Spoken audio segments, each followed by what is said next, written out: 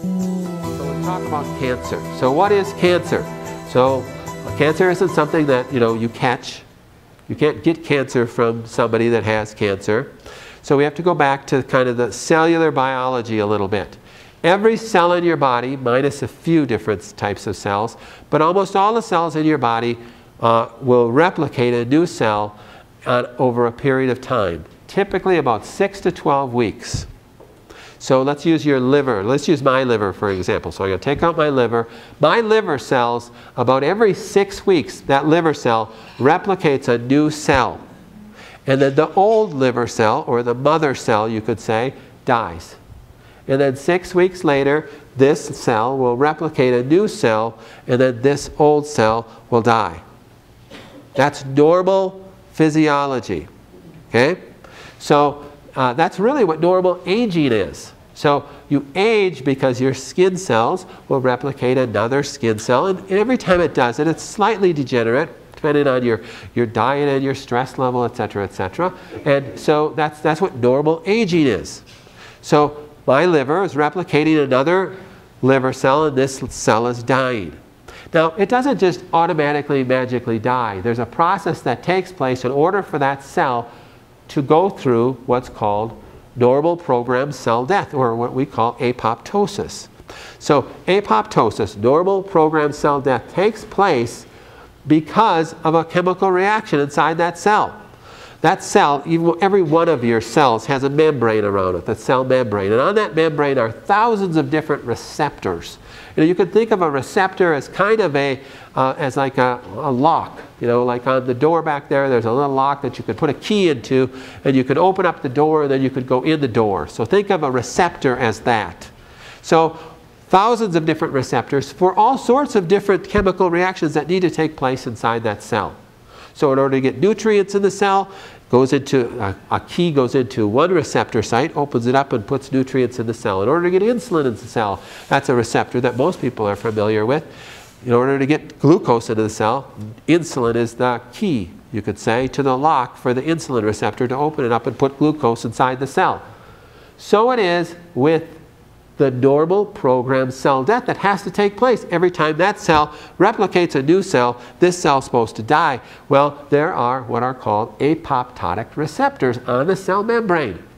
Vitamin D is one of those keys that can attach to an apoptotic receptor. There are many more, but vitamin D goes in and opens up and turns on, in this case, the apoptotic process. That's why the president of Harvard Medical School about 2.5 years ago came out with a published paper in the AMA Journal that said vitamin D is the best known drug, he called it a drug, against cancer that we know. It's not a drug, it's actually a hormone. And it acts as an apoptotic stimulant. It stimulates normal programmed cell death. So vitamin D, we'll keep to that example, will go into that lock and turn that key, and it turns on this process inside the cell. A whole bunch of different chemical reactions take place in order for the cell to implode and die. Well, we want that to take place every 6 weeks. After this cell reproduces another cell, we need this cell to die. But things can happen, right?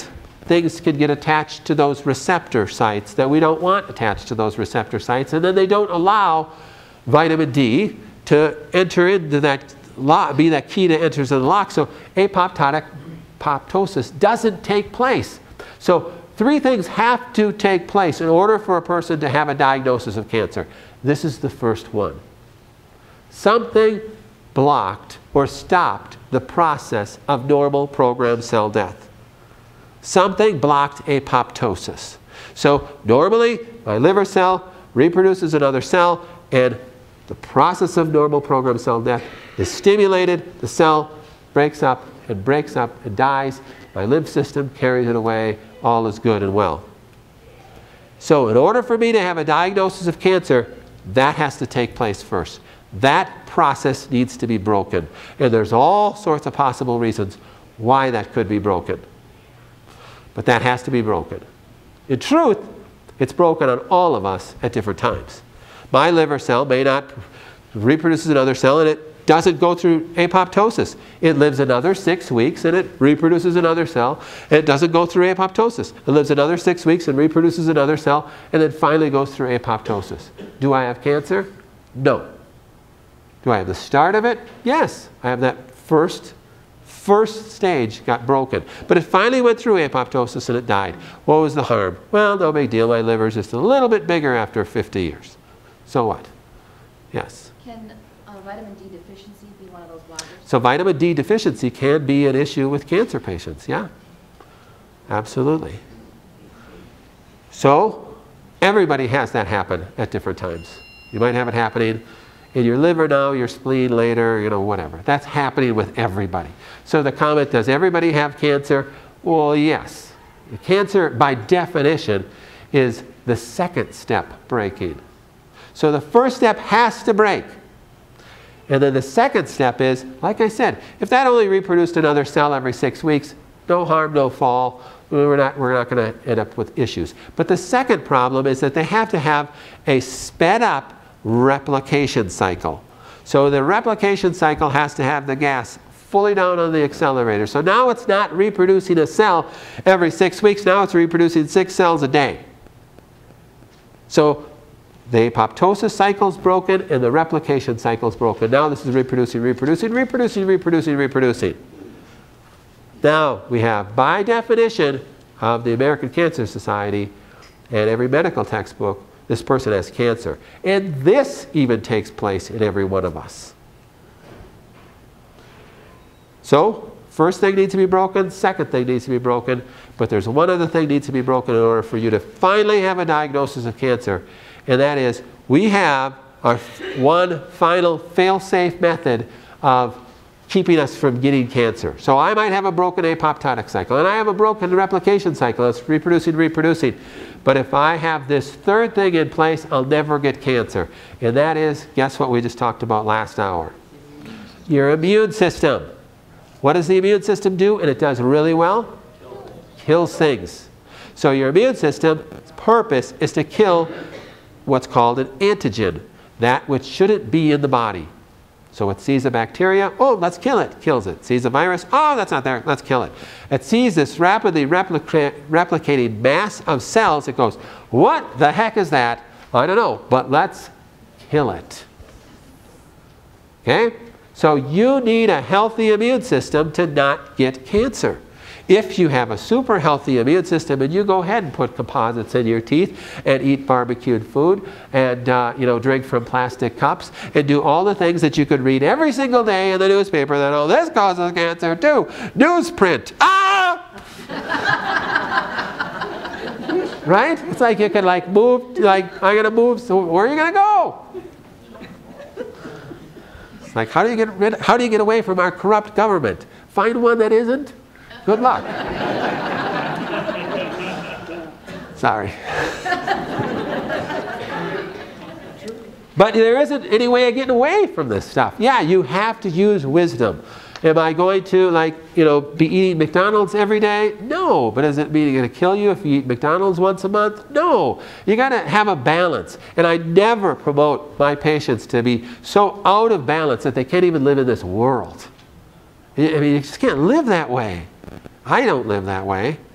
And I won't ask anybody else to live that way. You have to have a balance.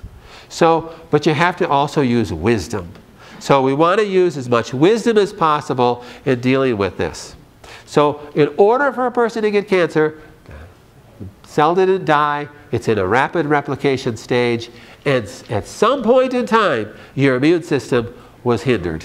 And it doesn't need to be this chronic depressed immune response. Let's say this is taking place on a regular basis with me. My liver cell didn't die, and it went into this rapid replication, but now I just went through this huge amount of stress. You just got this letter from the IRS, or you just got laid off from your job, or you're going through marital issues, or something's wrong with your child, or your parent is dying. You go through stress. What does stress do to your body?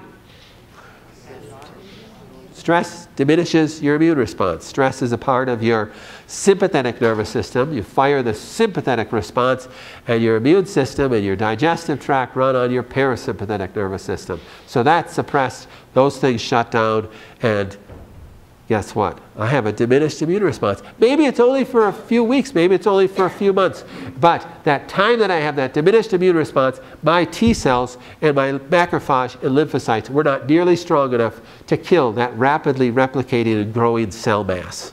Do you realize in order for you to have a diagnosis of cancer by any modern methods today, it has to be in the millions of cells large? It's that size of a pinhead at 1 million cells. So, you know, you have a lump on your breast. It's in the millions and millions of cells already. Okay, this has been going on for some time. It didn't just happen yesterday.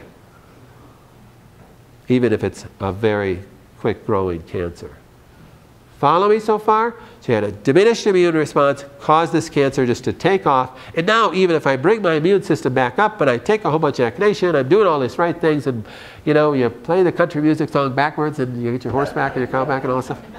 But everything starts falling in line for you and you have a healthy immune response. It may be too large for your immune system to kill.